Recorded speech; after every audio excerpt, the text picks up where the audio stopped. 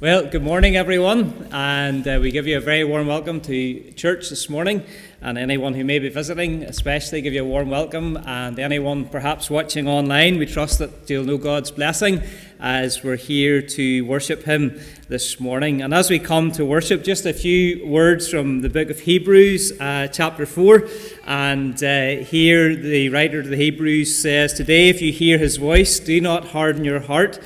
And further in verse 12, "The word of God is living and active, sharper than any double-edged sword, and it penetrates to the dividing soul and spirit, joint and marrow. It judges the thoughts and the attitudes of the heart. Nothing in all creation is hidden from God's sight. Everything is uncovered and laid bare before the eyes of Him to whom we must give account. Therefore, since we have such a great high priest who has gone through the heavens, Jesus, the Son of God, let us hold firmly to the faith that we profess, for we do not have a high priest who is unable to sympathize with our weaknesses, but we have one who has been tempted in every way, just as we are, and yet without sin. Let us then approach the throne of grace with confidence, so that we may receive mercy and find grace to help us in our time of need." We're going to worship God as we think of the resurrection in our first hymn, and we're going to sing the resurrection hymn, "See What a Morning, Gloriously Bright." And let's stand as we worship God together.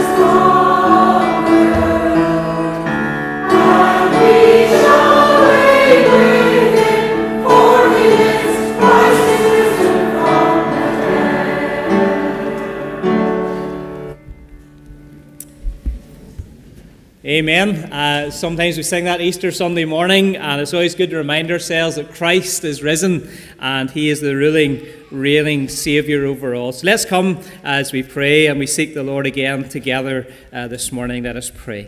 Lord, we thank You so much for the joy and the privilege we have of coming to this house to worship You and to praise You and to acknowledge that You are the Lord God. And we thank You again. All of creation, Lord, declares Your glory. Your word declares Your glory, but particularly in Christ, You declare Your glory, the one who was full of grace and truth. And Lord, we come and we thank you that you are the Lord God of heaven and earth, and there's none beside you, a holy and a mighty God. Lord, we thank you indeed for that word, the scripture that are able to make us wise unto salvation, that you reveal yourself particularly through the word of God. And Lord, it is that sharp double-edged sword. It penetrates our souls and into the joints and the marrows like nothing else in all the world can, O God. We know that man cannot cause an anxious thought, but Lord, you through your word and the mighty working of the Holy Spirit, O God, you cause us to see our sin, O God. You cause us, Lord, to come to that place of repentance again. And Lord, you come to show us more of Christ. We know Jesus is the living Word, the one who was with you from the beginning and who came into this world to save us from our sin. And Lord, all things are uncovered and laid before him, the one with whom we have to do. And so as we consider it all, Lord, the weight of our sin and the coming judgment of our God, we thank you for a high priest who is risen, that Christ died, but indeed, as we have sang, that Jesus Christ is alive today. And Lord, we thank you for a living Saviour, one who is in heaven, one, Lord, who continues as our great high priest, one who sympathizes with us in our weakness. Lord, we are weak. Lord, we stumble, we fall. But you are mighty. You are the Saviour of all grace and all mercy. And Lord, we come to that mercy seat, Lord. The cross is empty and the invitation is to come. And the prayers of the Son of God continue for us in heaven even this morning and this day and forevermore, that we might receive this mercy, that it might not just be abstract, but it might be real, Lord, in our lives this morning. We need mercy, O God. We might find grace. We might find help, O God, in life, in our time of need. For we're always in need of your grace every day. And yet we thank you, your grace triumphs over our sin, and the blood of Christ cleanses us from every dark stain. So, Lord, our only righteousness is Christ, and our only boast is him. We will not boast in anything but Christ alone, and his death and resurrection is coming again. So bless our time, we pray, humbly this morning. Speak through your word. And Lord, again, teach us more from you and in the way of Christ, and encourage us along the way. And we will give you the praise, the honour, the glory again in Jesus' holy, precious and lovely name. Amen. Amen. We're going to turn again, please, the same psalm we were in last Sunday, Psalm 106. And just want to revisit. It's such a longer psalm, and impossible to cover everything really with one sermon. You could have many sermons, but just for a final time in the psalms over the summer, just to come back to this particular psalm, and then God willing into September we'll be beginning a new series in the book of Romans, and we trust that the Lord will continue to bless the preaching of his word to us as we continue week on week. So let's read again Psalm 106. And this is the word of God. Praise the Lord. Give thanks to the Lord, for he is good, and his love endures forever. Who can proclaim the mighty acts of the Lord, or fully declare his praise? Blessed are they who maintain justice, who constantly do what is right. Remember, O Lord, when you show favour to your people. Come to my aid when you save them. That I may enjoy the prosperity of your chosen ones, that I may share in the joy of your nation and join your inheritance in giving praise. We have sinned even as our fathers did. We have done wrong and acted wickedly. When our fathers were in Egypt, they gave no thought to your miracles. They did not remember your many kindnesses, but they rebelled by the sea, the Red Sea. Yet he saved them for his name's sake, to make his mighty power known. He rebuked the Red Sea, and it dried up, and he led them through the depths as through a desert. He saved them from the hand of the foe, from the hand of the enemy he redeemed them. The waters covered their adversaries. Not one of them survived. Then they believed his promises and sang his praise. But they soon forgot what he had done. They did not wait for his counsel. In the desert they gave in to their craving. In the wasteland they put God to the test. So he gave them what they asked for, but he sent a wasting disease or a leanness to their soul. In the camp they grew envious of Moses and Aaron, who consecrated to the Lord. The earth opened up and swallowed Dathan and buried the company of Abiram. Fire blazed among their followers, a flame consumed the wicked. At Horeb they made a calf and worshipped an idol cast from metal. They exchanged their glory for the image of a bull which eats grass. They forgot the God who saved them, who had done great things in Egypt, miracles in the land of Ham, and awesome deeds by the Red Sea. So he said that he would destroy them, had not Moses, his chosen one, stood in the breach before him to keep his wrath from destroying them. Then they despised the pleasant land and did not believe his promise. They grumbled in their tents and they did not obey the Lord. So he swore to them with uplifted hand that he would make them fall in the desert, make their descendants fall among the nations and scatter them throughout the lands. They yoked themselves to Baal of Peor and ate sacrifices offered to lifeless gods. They provoked the Lord to anger by their wicked deeds, and a plague broke out among them. But Phinehas stood up and intervened, and the plague was checked. This was credited to him as righteousness for endless generations to come. By the waters of Meribah they angered the Lord, and trouble came to Moses because of them. For they rebelled against the Spirit of God, and rash words came from Moses' lips. They did not destroy the peoples as the Lord had commanded them, but they mingled with the nations and adopted their customs. They worshipped their idols, which became a snare to them. They sacrificed their sons and their daughters to demons. They shed innocent blood, and the blood of their sons and daughters, whom they sacrificed to the idols of Canaan, and the land was desecrated by their blood. They defiled themselves by what they did, and by their deeds they prostituted themselves. Therefore the Lord was angry with his people and abhorred his inheritance. He handed them over to the nations, and their foes ruled over them. Their enemies oppressed them and subjected them to their power. Many times he delivered them, but they were bent on rebellion, and they wasted away in their sin. But he took notice of their distress when he heard their cry, and for their sake he remembered his covenant, and out of his great love he relented. He caused them to be pitied by all who held them captive. Save us, O Lord our God, and gather us from the nations, that we may give thanks to your holy name and glory in your praise. Praise be to the Lord, the God of Israel, from everlasting to everlasting. Let all the people say amen. Praise the Lord. Amen. Amen. And we pray the Lord will bless the reading of his word to us again this morning. Okay, I'm just going to speak again from here. There's a couple of boys and girls with us, and good to see you along this morning, boys and girls. And just a wee thought here. Maybe a picture's going to go up onto the screen. What's the sport here? That's an easy one. All right, Caitlin. Football, all right, okay, so there's one boy here anyway, and there's a couple of girls, so football, okay. While we were away before, I heard a little story or an illustration of a game of football.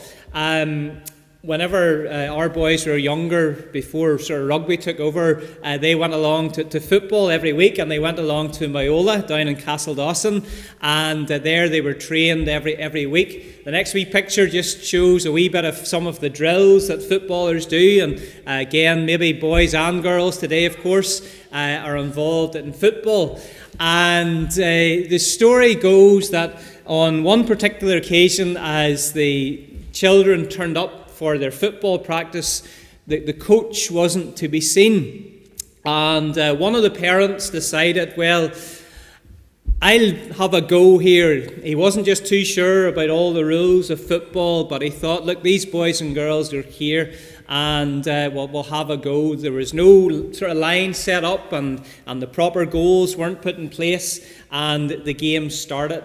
And the next picture just shows what happened as the game went on. As the parents tried to let the game run, and there were a few bumps here and there, it descended into chaos. And there were lots of fights and arguments, and was the ball out? Had it gone over the jumpers that had been set down for goalposts instead of the proper goals? And there was all sorts of problems. So we question, do the boys and girls enjoy the game when it's run by the rules and it has a proper referee and coach? Or is it better whenever they just are let do themselves? What do you think? Is it more enjoyable when you have a coach there and a referee, or is it just better you can do whatever you want? What do you think? Well, you know the answer. It's better, more enjoyable if you have the coach there or the referee and you have the right equipment and you have the rules that are there. Everybody enjoys the game. The last picture shows a game that's been well run, and the teams are in their colours, and there's enjoyment for all. And just a little illustration for us, boys and girls, is that God in His Word has laid down rules for life, for the best life, and He's given us instructions. We talked to you before for many weeks about God's 10 commandments, and God has given them for our good. And we all feel them, don't we, at times because of our sin. And when we let sin rule in our lives, it's like the football game, and when we don't listen to God or we don't live according to what the Bible tells us, our lives become chaos. And we see that in the world. Sadly, so many have turned away from God's word and they try and work out life for themselves, but it ends up in chaos. And people are not happy, they're not content. Although they say no to God and they want to go their own way, it's like the football match without the referee or without the coach. There's so much chaos and people are so sad and they're hurt. The football game, boys were hurt when they played, and people are hurt spiritually when they don't put God first or live according to the Bible. But the positive then, that God calls us back to Himself. And the first commandment, we're to remember the Lord God as number one. When we put Him first, and with His help we seek to live by what He tells us in the Bible, well then that gives us enjoyment in life. And God leads us and helps us. And when we live by what the Bible tells us, there's a joy, there's a peace, there's a contentment.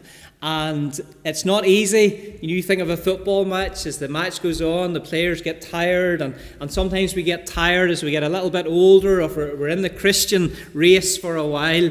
But God is good, and He helps us to continue. And sometimes in the match there's a substitute that's needed, isn't there? And the substitute comes on, and the other player maybe that's injured goes off. And we have a great substitute, don't we? Jesus. And Jesus came into this world, and He came to live amongst us. And He came ultimately, we know, to die, to become our substitute for sin. And so it's through Jesus that God calls us to Himself. And when we just come and fully trust in Him and rely on Him, He guides us and He helps us. And then we want to live according to the Bible. That was my life, boys and girls. For 19 years I lived for myself. But when God saved me, this book became a delight.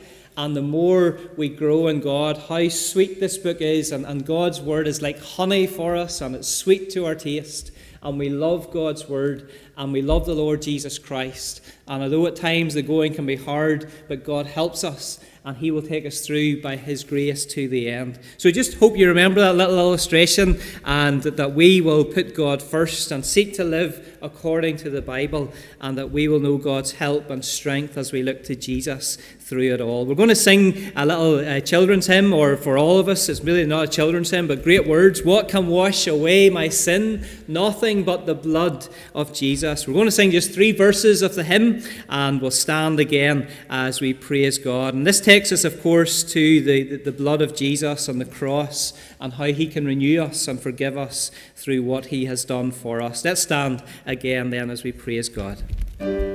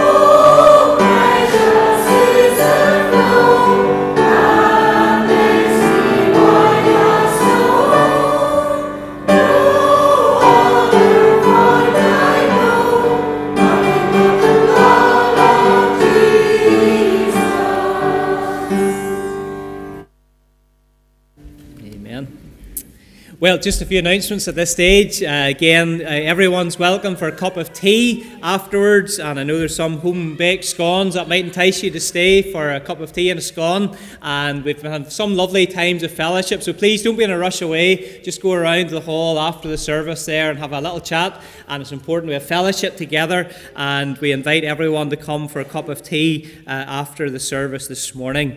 The evening service is over in Lismacarroll, so just remember, if you're free tonight, if you can go over to Lismacarroll there, and the park and ride services continue tonight. I think that's still at 8 o'clock. Does anybody know? Sometimes it gets a wee bit earlier as the time goes on, but up to now it's been at 8, so if you're free tonight, go along there to Lismacarroll, and I'm sure you'll be blessed there. Community prayer time on Thursday, and if you're free on Thursday morning at 10 o'clock, and there's that prayer time. It's the last Thursday of the month. Hard to believe we're at that stage again in August, but they do come along. You're welcome to come Thursday at 10 o'clock, and then Friday morning a little bit earlier at 7:30. Again, that little prayer time continues in the creche room there, and you're welcome to join others there. Next Sunday service, 11 a.m, Dennis Bannerman will be along, God willing, to preach God's Word. I have a final sort of reading week in preparation for September and the work ahead during this week. So Dennis, again, will be covering the pastoral needs here and preaching God's Word next Sunday. And again, we encourage you to continue to come each Sunday and next Sunday again. There's the Gay Pride Gospel Outreach, which is on Saturday. This Saturday, the parade there in Londonderry.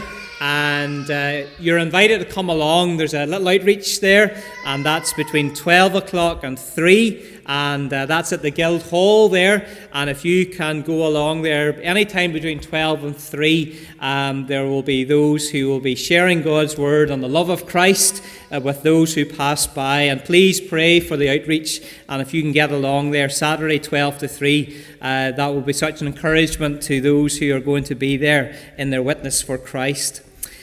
Session note, there'll be a session meeting Tuesday the 30th of August at 6:30. We just make that announcement for Tuesday week. And then into the first weekend of September, there's the notice again. Just please remember the fun day we're having on the Saturday. We're having different inflatables and barbecue, hopefully ice cream van and face painting and all sorts for boys and girls in the community. And I do pray that that'll be a blessing. And we would need helpers for that. And if you can help, please, I'd ask if you can stay behind just for a few moments at the end of the service.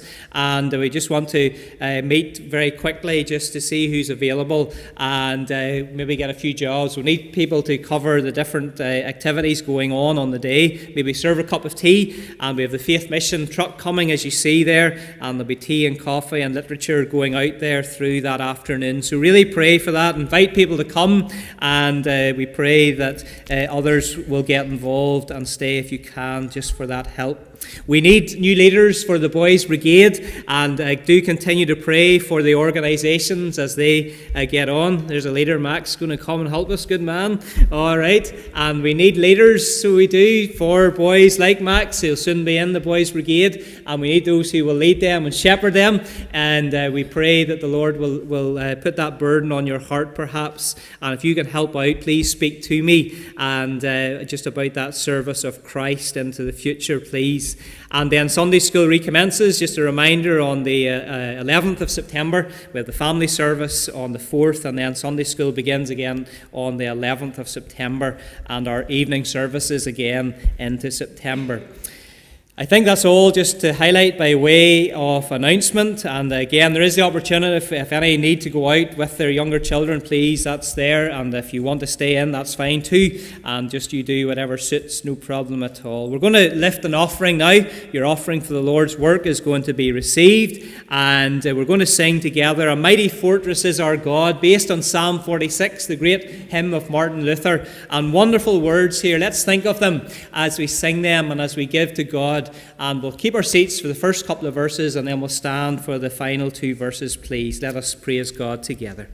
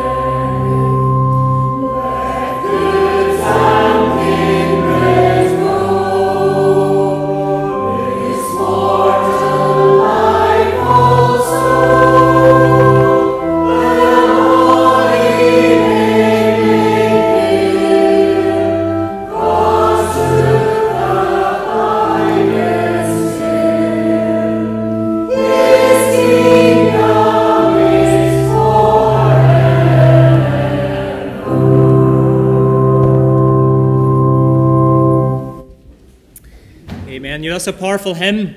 And you can think of Martin Luther in his day, the day of Reformation, and way back in the 1500s as God saved him and he began that work of Reformation, and the Word of God became prominent and prevalent through the continent of Europe again, and many souls were brought to the kingdom, and the great battle against Satan and against Christ and his kingdom was raging, and yet the Lord prevailed. And God still prevails. The battle still continues. And it's just a glorious hymn, and so much of Christ there and his help for his people through the battle. So we thank God for that old hymn, but yet the freshness it brings to our spirit as we use it to assure our faith and trust in the Lord. We're going to pray just now. And recently I was reading the Asia Link magazine, and the focus of the latest magazine is on the country of Iran. And we're called there to pray for Iran, and just to use that as a focus. And the first little article just speaks of the revolution in Iran, 1979. The hardline Islamic regime came into power, and Christians were greatly persecuted at that time. And many missionaries were kicked out of Iran. Bibles in the Persian language were banned, and many church leaders and pastors were imprisoned and indeed martyred, as we sang there of that last hymn, those who have been martyred, killed for their faith. And that was a time of great persecution. But in the 1990s, many of the population of Iran became and indeed are still disillusioned with the regime that's in power now. And so many started to turn back to seek the Lord. And God started to work in an underground way in the Church of Christ in Iran. And that church continues to grow. It's not above ground, it meets in secret. But today, the church in Iran is the fastest growing church in the world. So that's an amazing fact of God's grace. And many eyes, this little article says, people's eyes are being opened away from the false hope of Islam and to the eternal life found in Christ. And God's word is going into Iran through various means. And the prayer is that God will raise up godly leaders, and that the church in Iran will be taught freely, like we are taught openly from God's word, and that he will prevail. It's a country of 86 million people. It's a vast land, and there's only 0.5% of the population are evangelical Christian people. And so it's such a vast country. There are many, many people groups in Iran, and there are all sorts of people groups: the Azeri, the Gilaki, the Mazandarian, the Persian, the Manasi, the Southern Kurds, the Pakistanis, and they need our prayers, and that God would work. And there are also those who are being persecuted in the land of Iran. And one girl just to pray for is Sep Ida, and she was persecuted for not wearing her hijab. And we need to pray for those who are persecuted, who are being tortured in prison. And this is the reality for those in Iran today. But God is in control. It's the fastest growing church, and he is working in these areas of persecution. And let's pray for this nation and for the various needs there, as we also remember our own community and the great need we see here around us. And let us pray together. Father, we thank you that we can pray for others, O God. Again, remembering the sick and the bereaved of recent days and weeks, for your continued grace. Lord, we thank you for what you are doing in your world. And today, Lord, we just pause to pray for the great nation of Iran. Lord, we know that the devil holds many people through this hardline Islamic regime and so much of a false hope of this Islam. And yet, Lord, we thank you for your people in Iran. Lord, we thank you for the hunger there is growing for the Word of God. We thank you, Lord, for the underground church. And indeed, it's a growing church. And that, Lord, the gates of hell will not prevail prevail against your church in this great nation. And we pray for all the many people groups in Iran and this vast province, O God. And we pray that you will raise up godly men to teach the word of God, that your people will be built up in their faith, that many will be saved, O God. We thank you for those that you are saving, and we praise you for what you are doing in this nation. And yet, Lord, we know many are being persecuted, O God. Lord, we think of this girl, Sepida, and Lord, we think of her in prison and being tortured, O God. And we pray, Lord, for those who are being tortured, and Lord, some perhaps who need the light of the hope of the gospel, and even these hardline prison officers and those who torture these dear people, O God, that they will be convicted of their sin and they themselves will be turned to Christ. Lord, we think of the Roman soldiers as they tortured the Son of God, and there was one who said, surely this is the Son of God. And we pray for this Islamic leadership that, Lord God, you will work in hearts and lives and turn it around. And we thank you for the work of Asia Link. And we thank you for Aidan and Corey who were with us that go to Muslim lands and those who are sharing the good news in these lands and places. So, Lord, we pray. Father, we pray for the ongoing work here in our own community. And we thank you for the summer outreaches that many are now coming to an end. And thank you for those who have been reached and saved by your grace locally.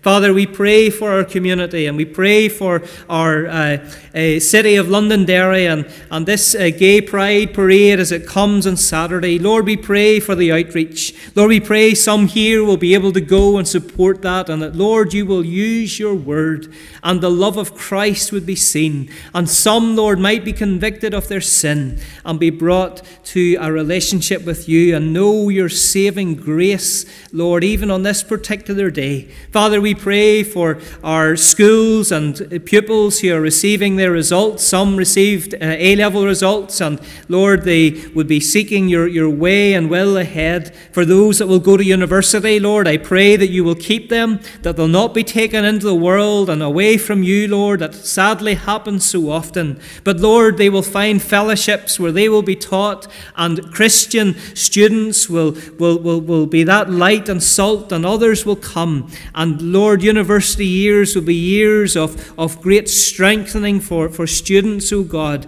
that you will bless Christian unions and universities, Lord, over these days, and those who work in them. We pray, O God.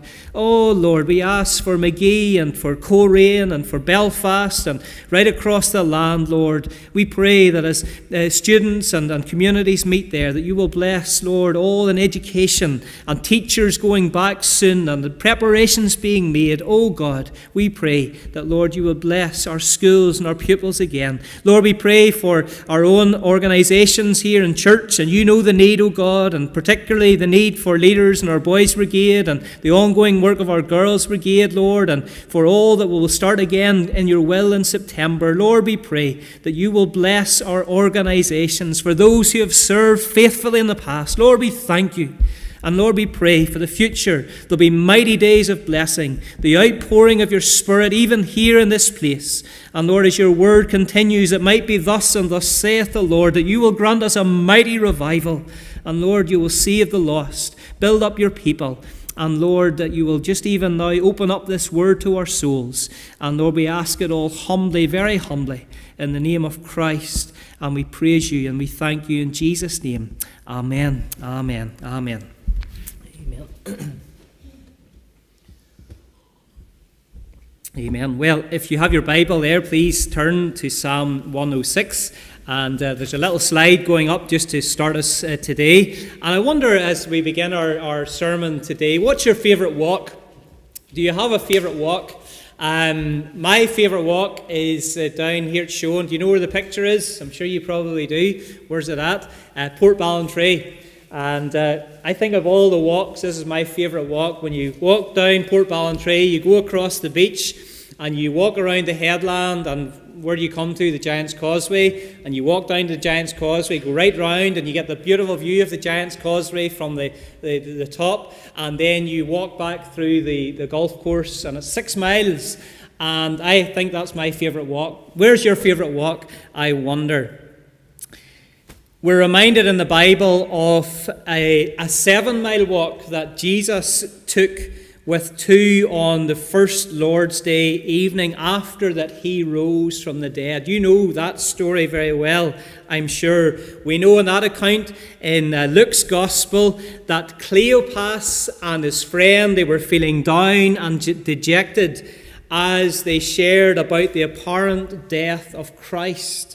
And they thought that was it, that it was finished. They hoped that Jesus would be the one to redeem Israel, to bring them back to God. I wonder this morning, are you feeling down? And are you feeling dejected? Maybe feeling without hope?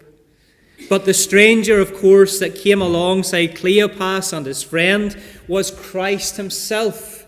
And we read in that story of that lovely 7-mile walk. And as they walked along, what do you do in a walk? If you're walking with somebody, you talk, don't you? You talk about all sorts. And we know Jesus talked with these two. And it says in Luke that beginning with Moses and the prophets in the Old Testament, he explained to them and he said about all that was in the scriptures concerning himself. And what happened when Jesus drew alongside them, it tells us, and it's a beautiful verse, it says their hearts burned within them as Christ walked with them. And isn't it a wonder that this morning as we open up the Word of God, that Jesus Christ, the Son of God, comes through the power of His Spirit and He walks with us and He talks with us as we open up the Scriptures. And what I would love us to see here is we'll get to it in a little time, is just this wonderful Christ and how we see Christ in this psalm. And we'll be thinking of that a little bit later as we now come back to Psalm 106. The second slide here just reminds us what we were looking at last week. And I'm not going to go through it all again, but just a very, very quick summary. We were thinking of the national need for God's mercy and the unfaithfulness, sin and rebellion of God's people Israel. And really, there are lots of sins that are lined out. We don't go over them again today. But the main sins that are there are the sins of idolatry and of apostasy, and God's people turning away from the Lord. And we read, if you look quickly there, verse 19, it says there, in Horeb they made the golden calf. Verse 20, exchanging their glory for the image of the bull. So there was this great sin that plagued God's people, idolatry, where they built this golden calf. And then look on at verse 25, they grumbled, they did not obey the Lord. And later on, verse 28, it says they yoked themselves to Baal, this false god, this sort of God that was represented as a bull and as a man, and they yoked themselves. I was just thinking of the sadness of that. You think of a yoke of oxen, and they're yoked together, and this was God's people. They not only sort of slipped up, but they gave themselves. They came into willing giving of themselves to this Baal worship. And like I was saying to the boys and the girls in the football match, there was chaos. Sin will take you further than you want to go. Sin will make you stay longer than you want to stay, and it brings great destruction. And very quickly, another slide coming up, we were thinking of the same situation in our land today, and I mentioned the opening ceremony of the Commonwealth Games. And there are a couple of extra pictures here just to again remind us of what is going on in 2022. I maybe didn't explain it well enough last week, but in the centre of those so-called celebrations, there's this bull that is brought in. And there's the bowing down to the bull. And you can see in the bottom picture, there's this is a satanic sign of those that were there on that occasion. And this is Baal worship in 2022. And this is of Satan. This is Antichrist. There is no mention of the previous foundations of our nation in the Word of God or of the gospel or of Christ. And I mentioned the closing ceremony of Ozzy Osbourne, the Prince of Darkness. And all the sexualization that goes with Baal worship. And we mentioned about the pop industry. And you don't have to go too far to listen to lyrics. It's not about love anymore. It's about sex and the dress of particularly female artists and the depravity that's there, and just there's a worship of Satan that's very prevalent, and our young people need to be so careful, and we all need to be so careful about what we listen to on the radio as we go along. And it's very real, and it's there. The top right picture there is of a girl, and she's going to appease. You see on the left, the bull has got red, angry eyes, and then the eyes become white. And she's lifting up light here, and in the ceremony, there were these crystals lifted up to the bull to appease the bull. And again, this is just the worship of Satan. Just look at here in the Bible. What happened in this day again as these people yoked themselves to Baal? It says in verse 41, God handed them over to the nations and their false idolatries and their idols. God handed them over. So you've got the worship of Baal, Satanism, very prevalent here. And with that, gross sexual immorality, and we see that pervading our land today. And it brought me to mind to Paul in the book of Romans. When we think of the sins of the land, and Paul says of men who burn in lust with men, and women burning in lust with women, and all that we see going on in our society, and the judgment of God. What does it say there? It's a sad verse, really. God gave them up. And it says here of God's people that, yes, God allowed them to do what they wanted, but he sent a leanness to their soul. And there's a leanness spiritually in our society in 2022. Let's be under no illusions. We are in a pagan land. It's given itself, it's yoked itself to these practices by and large. The next picture, again, we reminded ourselves, and we're not going through it in detail again, but of the shedding of innocent blood. In this day, Molech was the god that the children of Israel, can you imagine it? They brought their children and they sacrificed their babies. You see how Satan comes and works and the grip that he can get on a nation. And we think of the abhorrence today of abortion, which is wrong. It's murder. I was watching lunchtime TV just this week past, and again there was a restaurant owner, and what was the problem? There's no workers. He's having to reduce from 7 days to 3 or 4 days a week to try and make a living. And there are always consequences for our sin. And again, we're reminded, aren't we, in Scripture, that we are in the last days. And Paul reminds us in 1 Timothy 4, in the last days, some will depart the faith, and they will devote themselves to deceitful spirit and the teaching of demons. And our nation surely is under the judgment of God. Christ is coming. There's a great battle going on. But God always has the remnant. He has his people. Again, remember Elijah in his day. He thought he was the only one, but God had the 7,000. God has his people. You're here today to be encouraged, to be built up through the Word of God in your faith in this great battle. And you know, once you're saved by God and you come to know and to love Christ, and you can say, I love the Lord, well, that's when the battle really begins.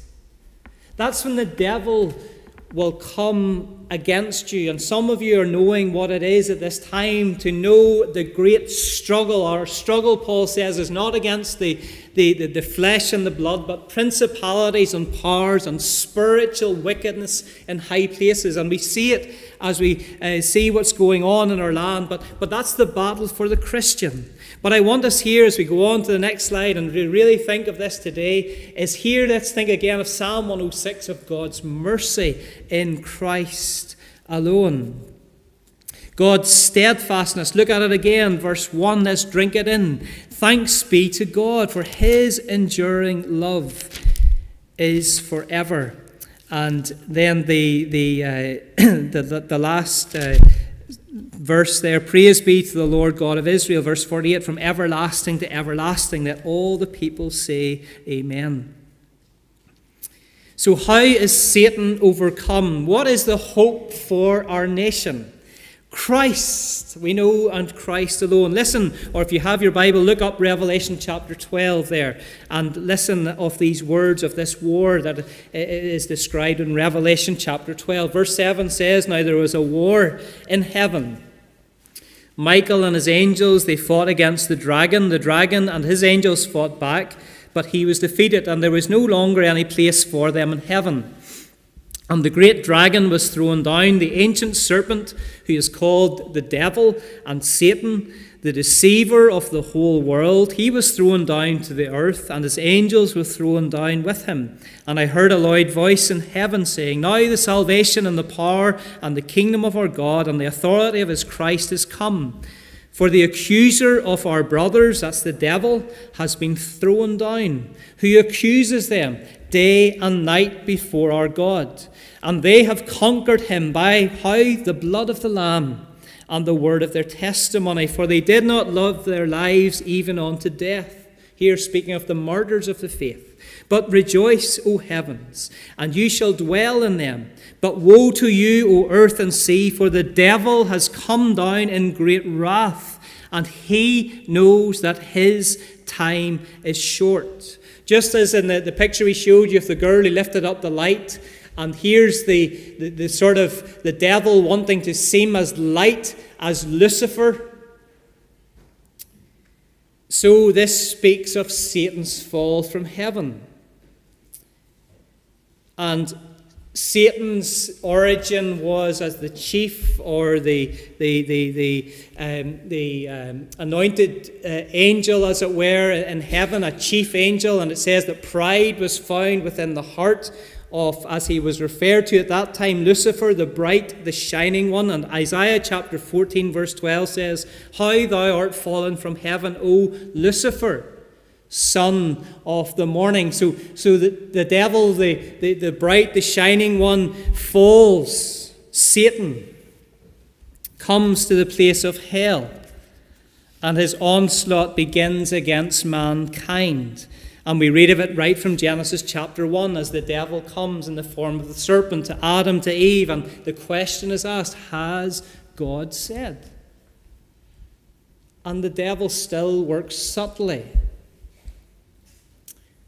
We have to beware of his work outside, but also internally within the church of Christ. And he always wants to undermine the authority of the Word of God. That's what's going on in many churches who are defaulting and are bringing in strange doctrines and teachings. It's the authority of the Word of God. And Satan subtly wants to come in and to weaken that reliance and dependence that we have, because he knows, here Revelation says, his time is short.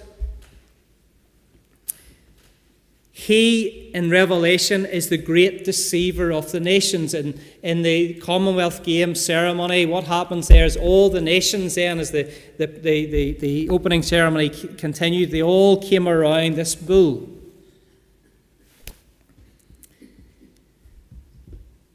And there's such a ramping up in these days. Revelation, listen to chapter 20. What's the end of the devil? The devil who deceived them was thrown into the lake of burning sulfur, where the beast and the false prophet have been thrown. That is talking of an unholy trinity, the raising up of a false prophet. There's much that is false, and a beast, an antichrist.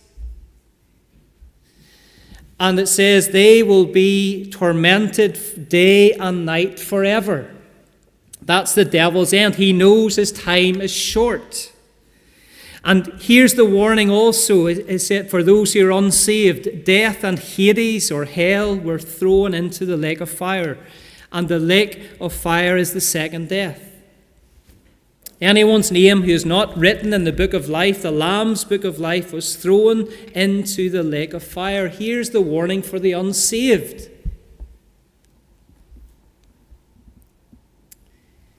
The end of those who know not Christ.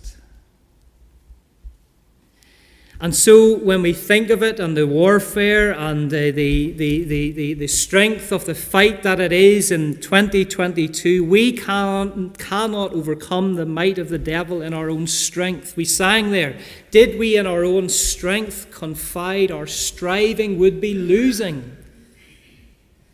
We in our sin nature, we are no match for the demons of hell. Look at the children of Israel. They failed often. We fail often. And the devil comes, Revelation said there, as the accuser of the brethren. At those times when we do fail and we fall in sin, what does Satan do? He comes to accuse us. And so we need to be reminded this morning here of the assured supremacy of Christ over all. It's the last wee point on the screen here today. The supremacy of Christ over all. Listen to the words of Luther's hymn again. Lovely words. Drink them in. We're not the right man at our side for the Christian, the man of God's own choosing. Who may that be? Christ Jesus. It is He. The Lord of hosts is His name. From age to age He's the same. Jesus the same. Yesterday, today and forever. He will win the battle. His enduring love is forever. His praise and His everlasting presence with His people is assured forever. And I want us to think much and make much of Christ here as we bring all things together to encourage us as God's people. Because Christ is the great deliverer. Again, think of the deliverance in verses 8 there of Psalm 106, the great deliverance through the Red Sea. Verse 8 says, the Lord saved them for His name's sake, to make His mighty power known. What a wonderful, miraculous deliverance. Salvation for a nation, the nation of Israel through the Red Sea. But what an infinitely greater, mightier deliverance, not just for one nation, but for the world, for God so loved the world through Christ. His death. Death could not hold Him. But the Lord God, through the power of the Spirit, rose Christ from the dead. And that power that rose Christ is available for each and every Christian. And what a freedom God's people must have known when they were delivered from Egypt. And again, what freedom and joy we know in the Lord when we are delivered from the power of Satan and sin and hell through the resurrection. And Colossians says here, I'm quoting from the Living Bible, Colossians 3 says, you were dead in your sins. Sinful desires were not yet cut away. Then God gave you a share in the very life of Christ. Isn't this wonderful? God gives us a share in the life of Christ. He forgave all your sins. He blotted out the charges proved against you, the list of His commandments which you had not obeyed. And that there's times the devil wants to stir up and remind maybe of failings in the past. But the Lord here says He takes our sins and He destroys them. He nails them to the cross of Christ. In this way, God took away Satan's power, and God openly displayed to the whole world Christ's triumph at the cross. Satan is defeated, sin is defeated, death is defeated, hell is defeated through the resurrection of Christ. That's why Revelation says Satan is conquered through the blood of the Lamb. And there's cleansing power in the blood. How we need to know it daily, and the covering of the blood of Christ upon our lives as we go further. But not only do we think of Christ and his mighty deliverance of his people at the cross and in his resurrection, but look at verse 43. What does it say of the Lord? Many times he delivered them. And I want to say here further, Christ is our many times deliverer. Although we sin and we fail every single day in thought and word and deed, God is so gracious, and when we come and we bow and we pray and we say, Lord, I'm sorry for that sin or that wrong attitude, he's the many times deliverer. Isn't this mighty to rest on, that we have this great high priest that we come to, who is full of grace and full of mercy, and again and again and again we get on our face and we bow down, and he meets us and he refreshes us and he lifts us up and he says, you're my child, you're adopted child. And the Lord comes, and many times Christ delivers us as we humbly repent and we come in confession of our sin. He is faithful. He is just. His mercy endures forever. Galatians 2 verse 20, Paul says, the life which I now live in the flesh is by the faith of the Son of God, who loved me and gave himself for me. That's where victory is. It's in his love, his power, his purity. As Paul says, it's no longer I that liveth, but Christ liveth in me. He is the Lord. He is the many times deliverer. And then further again, he is the great intercessor. As we read there in Hebrews at the beginning of our service, we touched on this last week of Moses and how, look at verse 23, that the Lord said he was going to destroy his people. Had not Moses, his chosen one, stood the breach before him to keep his wrath from destroying them? And we know that because Moses interceded there, that God relented.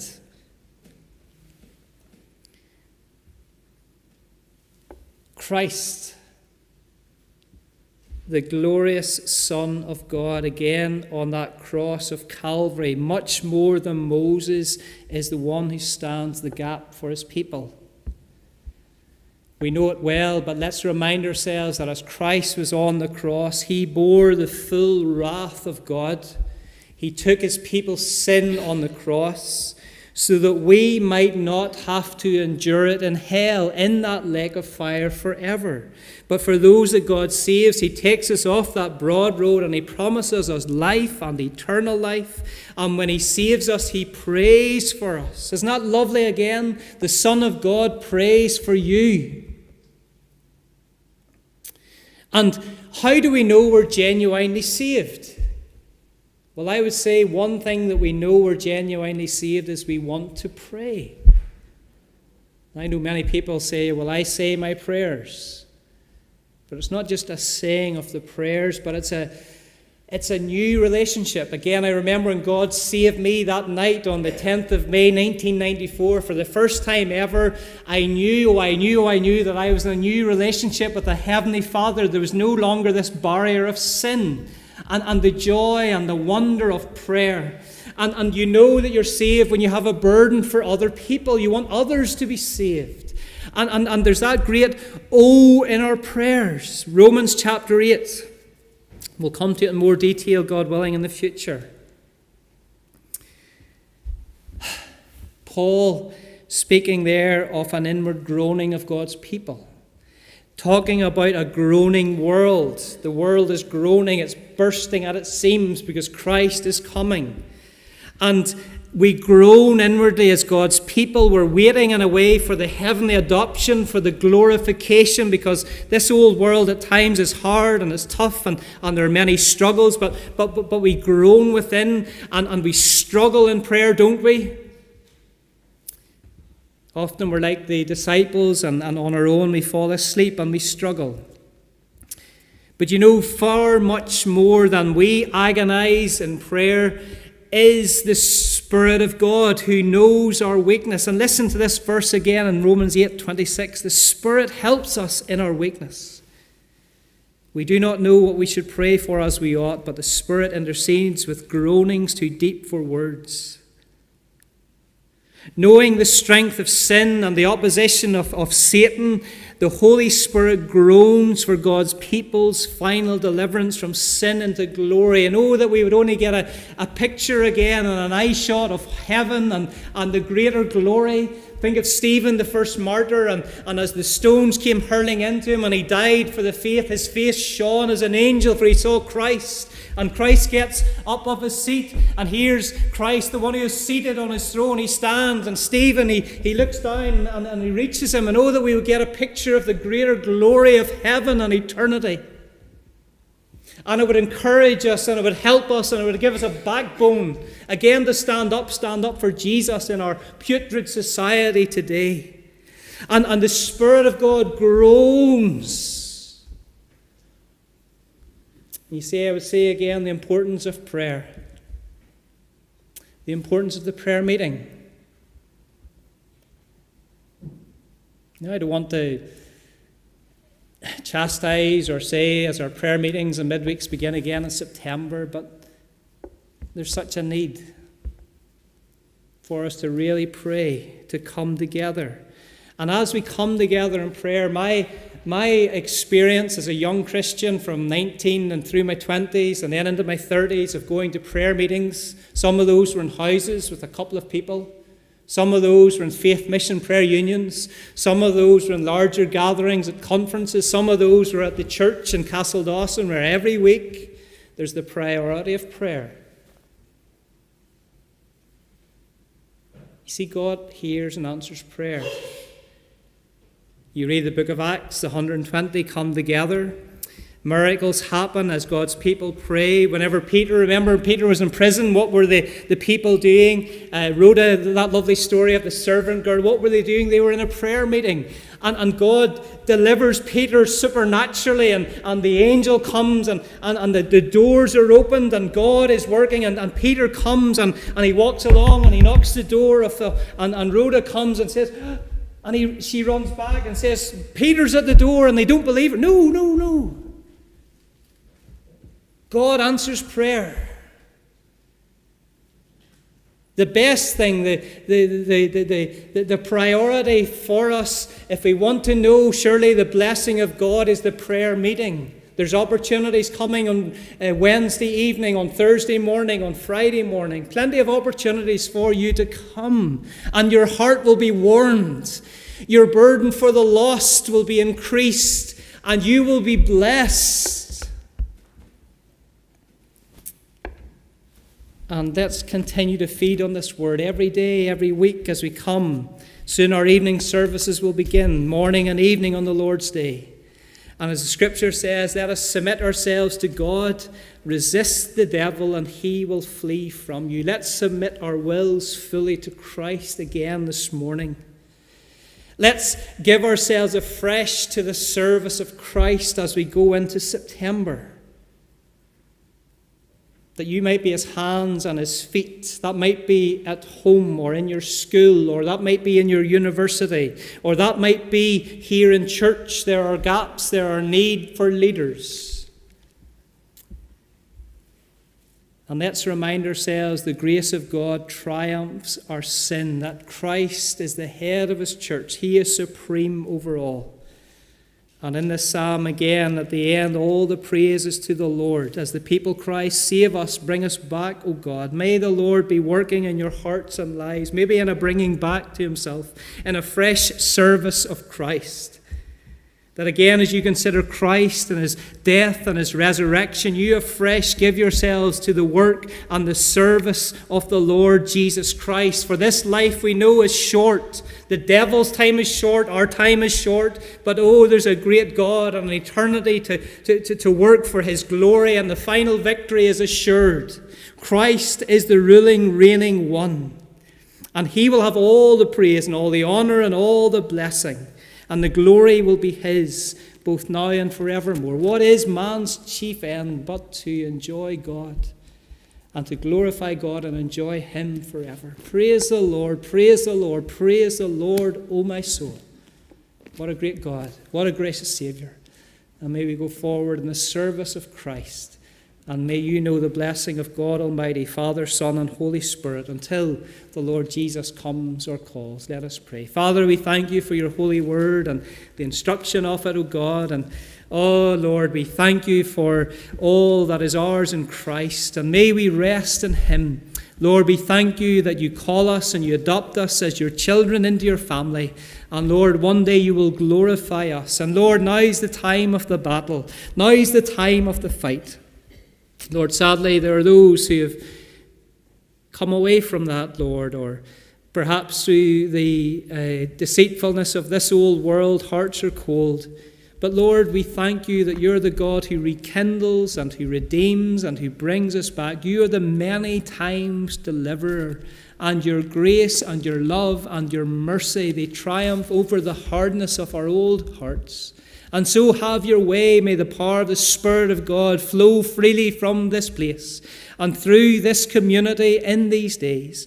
May many be coming to Christ, daily adding you, Lord, add those daily who should be saved. And not just here, but right through the nations of the world, until that final day of consummation when Christ will come again. The devil will be thrown into that lake of fire forever. And Lord, your people will rejoice evermore. Praise the Lord, O my soul. We give him the praise, the honour, the glory. And we thank you, Lord, for your presence and your word to us this day. And we ask it and thank you in Jesus' name. Amen. Amen. We're going to sing then as we close, please. And again, remember, if you can, stay for that little cup of tea and fellowship. And if you want a little chat, we're here to help. And we'll sing again, In Christ alone, my hope is found. Let's stand to praise God.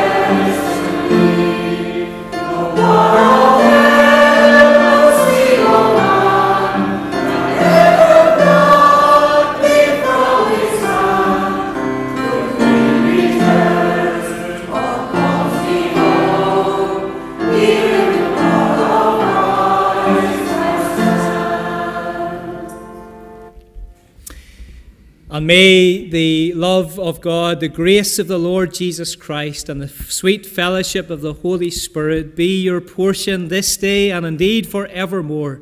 Until that day and that time that you do call or come, Lord Jesus, may he have the preeminence, the praise, the honour and the glory, as we pray in his high and holy name. Amen. Amen.